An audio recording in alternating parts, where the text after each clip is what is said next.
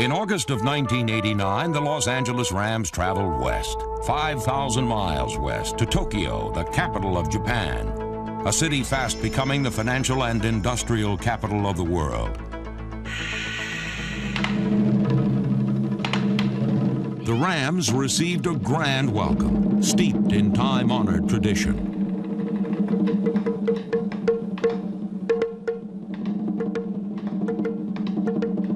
The Rams and the National Football League have succeeded in stretching the helping hand of friendship across the ocean. And Rams owner and president Georgia Frontiere has long realized that on the world stage, football can be more than a game. I've always felt that world peace would be helped and enhanced by young people who do things together, competing or performing. And now football, I think, because it is so typically American, most of the countries are very interested in seeing what the Americans do and how they play. There you go, good. Ready, set, go. For a full week, the ambassadors from Los Angeles honored their host by passing along the finer points of a great American game. For the first time under the NFL's new international policy, an officially sanctioned NFL game was held in Asia, with the Tokyo Dome as the venue.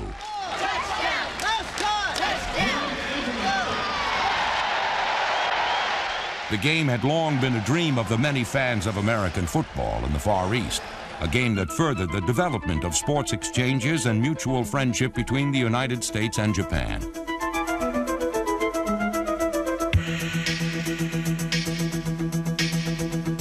The Rams beat the 49ers in overtime, but the team came home with much more than the winner's trophy. It's something intangible. You just know that it's happening, that we've shared some common experience, and with excitement and joy. Yes, the sharing. It's a thrill for me to see another country like Japan become so excited and so enamored of something that we can give them. It was quite a thrill. Thank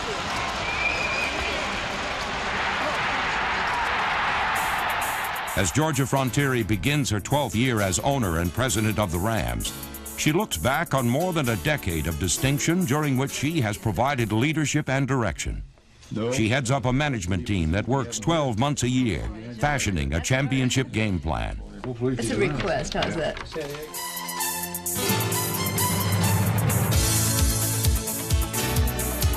In 1989, the Rams were one of the NFL's elite teams.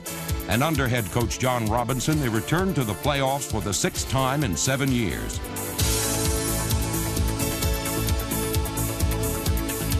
It was the Rams' fate to tease and torture in 1989. They played 9 games that were decided in the final minutes, 6 of them in the last 16 seconds, 5 as time expired. They were 6-3 in those close, down-to-the-wire games. Backed into a corner in December, the Rams traveled east on 3 successive weeks as they clinched a playoff berth in New England, smothered the Eagles in Philadelphia, and then counterpunched their way to an overtime victory over the Giants in New York. The Road Warriors from Los Angeles had traveled long and hard before they finally hit the canvas against arch-rival San Francisco.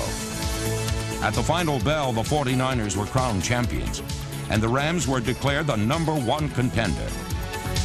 The pieces are in place, and the best is yet to come. Throughout the 1989 season, from the first round to the last, the Los Angeles Rams suffered the hard times and enjoyed the high times in a furious fight to the finish.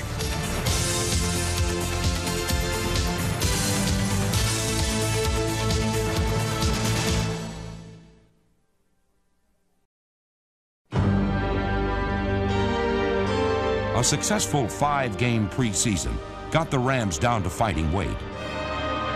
The season's opening bell then sounded in Atlanta, where Rams defenders registered 5 sacks and running back Greg Bell came out of his corner swinging with 128 yards and 2 touchdowns in the Rams' 31-21 win.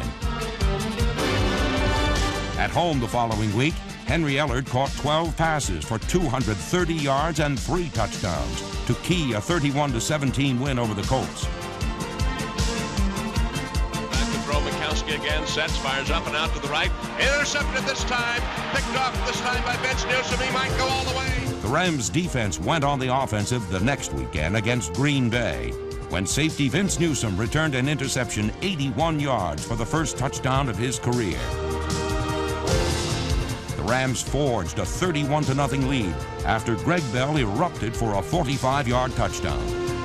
Bell's 221 yards rushing were the 4th highest in team history, and his drive-sustaining runs in the 4th period helped the Rams escape with their 3rd straight win, 41-38. Down to the 5 as he gets to the left end for the touchdown. A great run.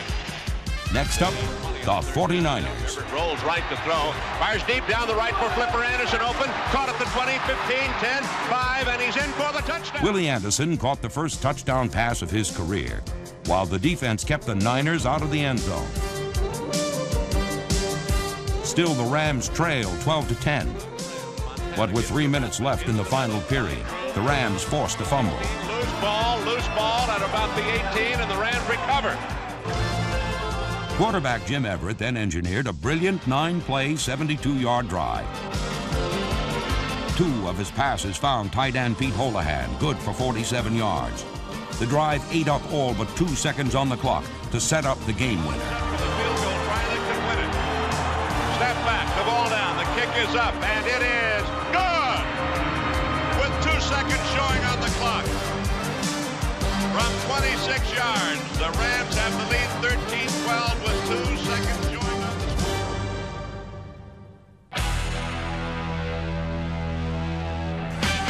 From training camp until the conference title game, injuries plagued an inconsistent Rams defense.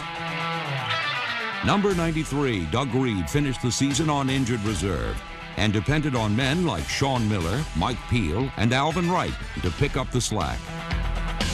Linebacker Kevin Green led the team in sacks for the 2nd straight year and was joined by Fred Strickland, Larry Kelm, Mark Messner, Mel Owens, Frank Stams, Mike Wiltshire, and rookie George Bethune. The special teams and secondary had their share of heavy hitters with the likes of Anthony Newman, Vince Newsom, Leroy Irvin, Darrell Henley, Alfred Jackson, James Washington, Jerry Gray, and Mike Stewart. He went down, I heard, it ain't nothing like feeling a quarterback's body crumble, man, when you hit him in the throat. Keep it up, man, keep it up, keep it up. Sky! In 1989, Kevin Green made his first trip to Honolulu for the Pro Bowl. Where'd he come, man? He has emerged as one of the league's finest and fiercest pass rush specialists. The best offense against Green's tenacious charge is illegal. Hold him, Beth! Hold him! I hit him head up and tried to roll inside. Yeah. I don't know what happened then. I couldn't hold him. He's a big, strong dude, man. Oh, that guard is strong. Both of them. Even though opposing linemen may outweigh him by as much as 50 pounds, Green's assault never ceases. Damn, I gotta beat this guy. In the offseason, Green is a captain in the Army Reserve where he drives a tank. You're a good athlete, man. On the football field, he plays like one. Only his specialty is demolishing quarterbacks. In the last 2 seasons, no NFL player has had more sacks than Kevin Green. As Green has become one of the NFL's best at rushing the passer, his unique blend of athletic ability and enthusiasm has helped make the Rams defense one of the league's most explosive. Oh, God, life in the pros, baby. I love it.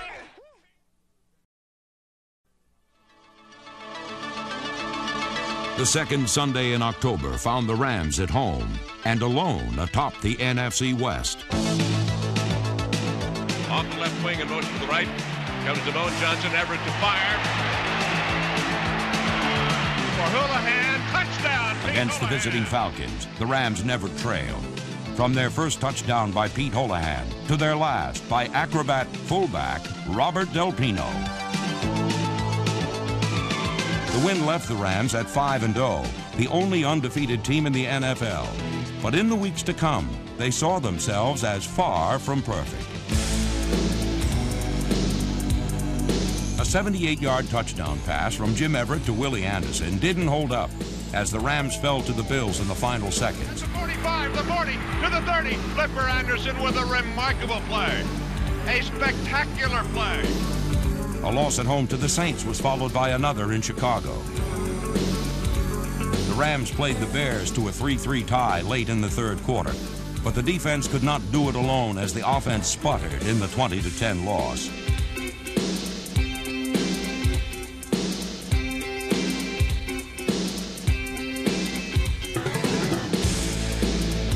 The story was much the same in Minnesota. Watch it over there! The defense did not allow a touchdown. The Vikings won with 7 field goals, a safety, and the occasional freak play. For 4 agonizing weeks, the Rams couldn't catch a break or a victory. They were at the crossroads.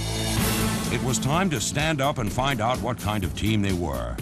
On November 11th, the New York Giants found out. The Rams laid their 4-game losing streak to rest with a 31-10 mugging.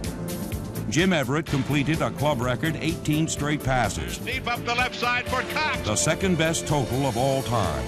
Caught at the 15, 10, 5, touchdown! Against Phoenix, the Rams got back into the hunt for a division title with one of their most convincing victories of the year. Pressured, fires up to the left side, intercepted, picked off by Michael Stewart at the 35, 30, 25, 20. Down to the 10, down to the 5, touchdown! Los Angeles jumped out to a 24-0 halftime lead and never looked back in defeating the Cardinals 37-14. In a rematch with the Saints in New Orleans, the Rams trailed 17-3 in the fourth quarter, then closed the gap to 17-10 on a 5-yard run by Buford McGee. Gibbs on a draw up the middle, this time to Buford McGee in for the touchdown. The Rams still trailed despite a masterful performance by second-year wide receiver Willie Anderson. On this historic day, Anderson caught 15 passes for a league record 336 yards.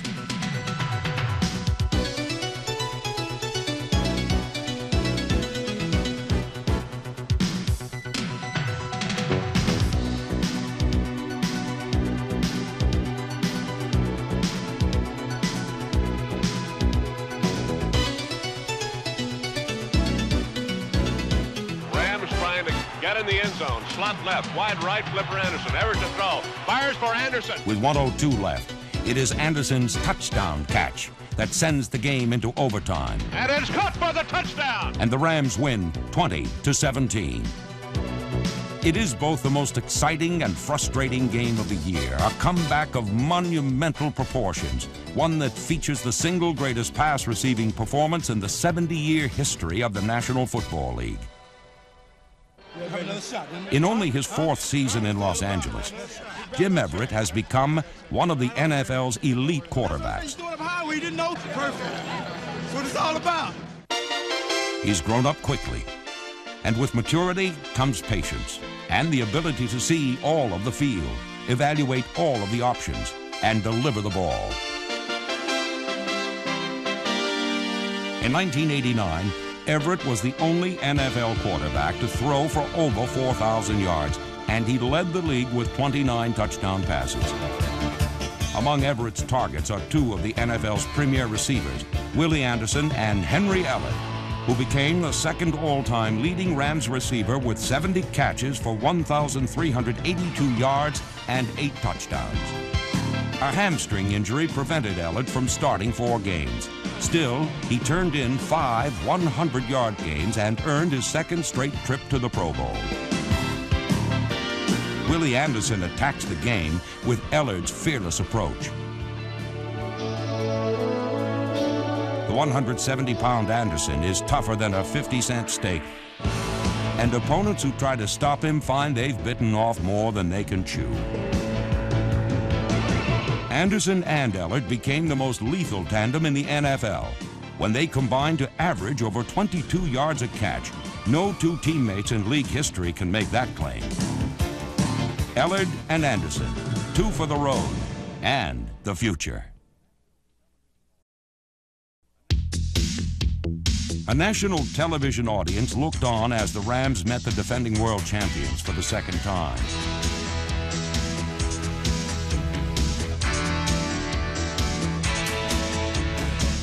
Los Angeles built a 17-0 lead while allowing the 49ers just 7 offensive plays. The Rams took a 27-10 lead into the final period. But there was a bad moon rising over Anaheim, and yes, there was trouble on the way. The 49ers scored 20 unanswered points to win by 3. And to earn a wild card spot in the playoffs, the Rams had to win their last 2 games. Victim number 1, the New York Jets. Rookie Cleveland Gary scored his first NFL touchdown. And linebacker Brett Farinez earned Defensive Player of the Week honors with 3 sacks and 2 fumble recoveries in the 38-14 LA win that left the Rams 1 win short of the playoffs.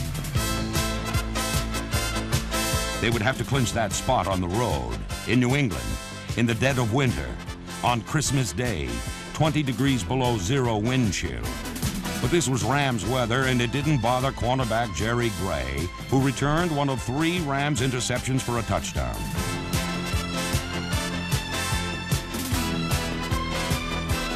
And it couldn't stop Greg Bell, who ran and ran for 210 yards and the game-winning touchdown with less than 2 minutes to play.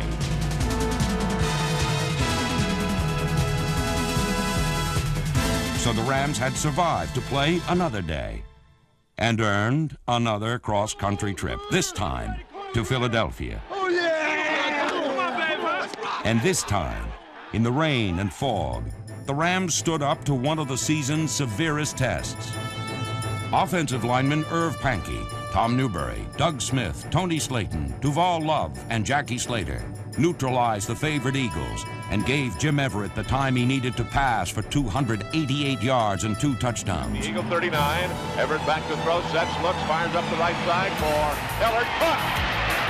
At the 20, to the 15, to the 10, 5, touchdown! 39 yards, touchdown pass, Jim Everett. Come on, defense! Everett back to throw, over the middle and caught for the touchdown by DeMar Johnson. Hey, I'll punch him in the face, baby!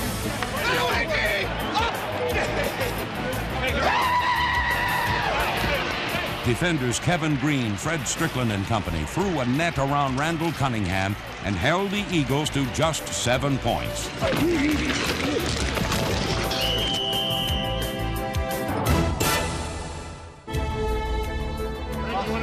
Hey, do something good this time, will you? Hey, Greg. The Rams finally threw their knockout punch in the 4th quarter when Greg Bell ripped off a 54-yard run to the Eagles' 10. 35-40, 35-30, 25-20, 15, finally ridden down and around the 10, 9-yard line. The give to Bell, up into the middle. Bell struggling, gets down to around the 1-yard line and in for the touchdown. With their 21-7 win, the Rams earned the right to move another rung up the ladder. Coach of the world. This week, we got another one to go now. So it was back to Los Angeles before returning east for the 3rd straight week. Never in NFL history has a West Coast team made 3 straight trips east and won all 3. The Rams' character and commitment was on the line against the New York Giants, a team they had beaten in their 2 previous meetings. The Giants easily won the first few rounds and pounded out a 6-point lead when Jim Everett became an easy target for blows from Lawrence Taylor. But you got to get a good split and make him go around you, okay? Don't worry about it. Way to work. We get it. With 24 seconds left in the half, the Rams swung from the heels. Sets and looks with time. Fires for the left corner. Caught by Flipper Anderson and in for the touchdown. You're an ass kicker, baby. You're an ass kicker. The Giants countered with a 14-play 3rd quarter drive that put the New Yorkers back on top, 13-7. 2 Ram field goals in the 4th period sent the game into overtime. And it It is good, and it's tied up with 3:01 to play in this ball game. Our game, what? What? Our game, what? What? Our game.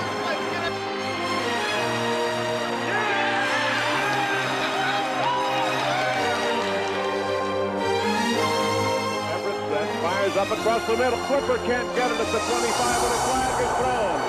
A flag is thrown on the coverage as Sheldon White was hanging on his back, apparently.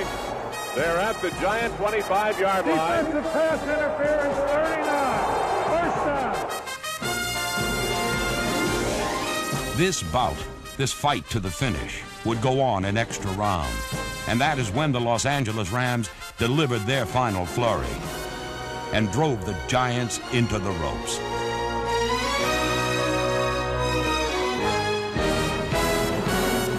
For the touchdown, and the Rams win it.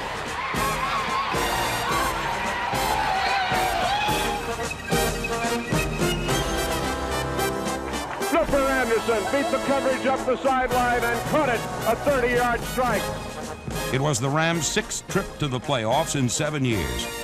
And it may well be their most satisfying, simply because they had fought so hard to attain it.